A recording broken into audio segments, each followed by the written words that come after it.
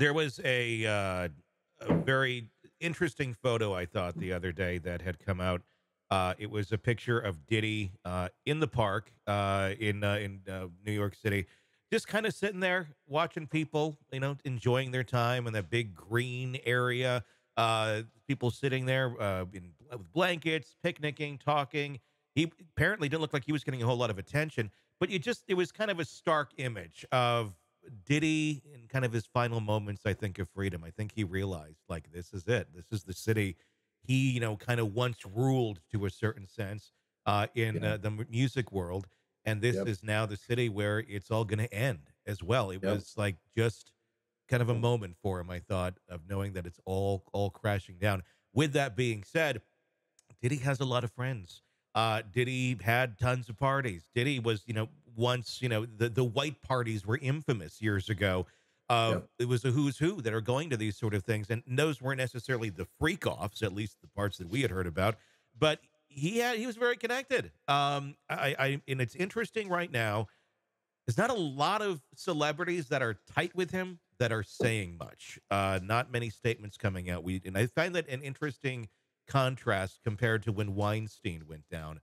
There was a lot of celebrities speaking up that had been involved with him. All it is deploring his behavior, coming out, sharing their stories. There's a lot of people being very quiet right now. What do you think that tells us about other people who may have knowledge of what he was doing, or maybe had even participated in what he was doing? Yeah, I think that the reality and the difference between Weinstein and Diddy is that Weinstein was just a predator, Hmm. straight predator, whereas Diddy's a predator, but in a different way, and it was done in a party setting Hmm.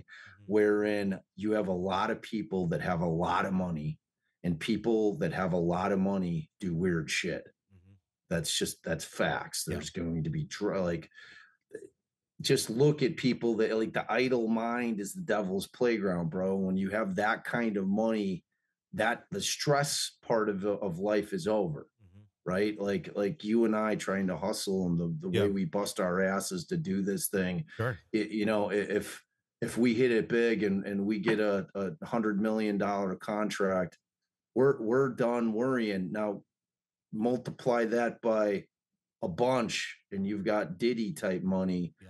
and he's just rubbing shoulders with people with huge amounts of wealth that just live very different lives than the rest of us. Hmm. And so when this shit goes down, you better believe that there are people that have information on tapes, on calls, on video that do not want this shit coming out. Hmm. Like when this shit starts coming out, when and I don't know if it's going to be individuals. I don't know who was coming to the freak offs. I'm sure he had homies there with him. I'm sure it was not just Diddy sitting there. Yeah. I'm sure that this was like, I mean, you can call it a freak off, like kind of an orgy is what it sounds like to me, Yeah. like harem style shit. Yeah.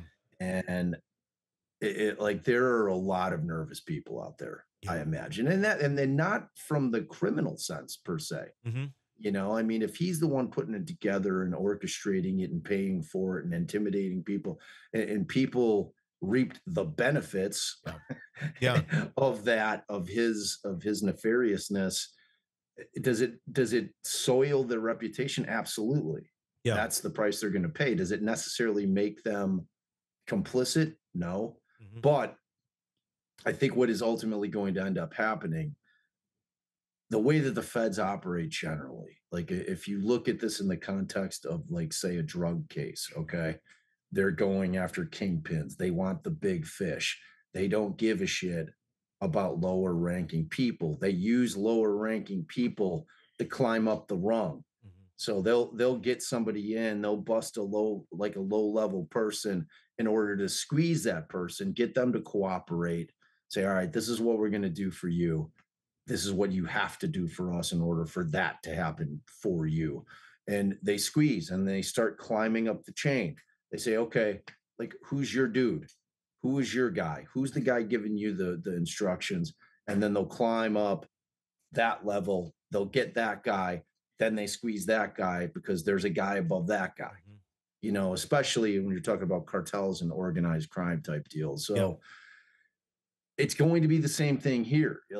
Like Diddy had minions. Yeah. Diddy had people that were doing his bidding. Like they are going to try to continue to extract information from these people. And if it turns out that some of these people are well known, those people are going to have a lot of incentive to turn state, Mhm. to flip, on Diddy. And like at this point, who's going to have loyalty to Diddy? Yeah. I mean, this isn't The Sopranos. Mhm. This isn't like Family. This is blood. This old the blood oath. This ain't that. Mhm. Like people are going to turn on that dude if it's going to save their own skins in the blink of an eye. Yeah. So, like I said, I will not be at all shocked that there's going to be superseding indictments, meaning they're going to add additional charges to this thing, and they're just getting. Hey, thanks for checking out the video. Be sure to follow us wherever you download podcasts, and especially Apple Podcasts, where you can get advanced episode and premium content on our premium channel right there. Also, be sure to follow us on social media so you don't miss any breaking updates on the stories that matter to you most. We're on TikTok, X, Instagram, Facebook. Just search Hidden Killers Podcast with Tony Brueski, and you'll find us right there. Again, thanks for watching.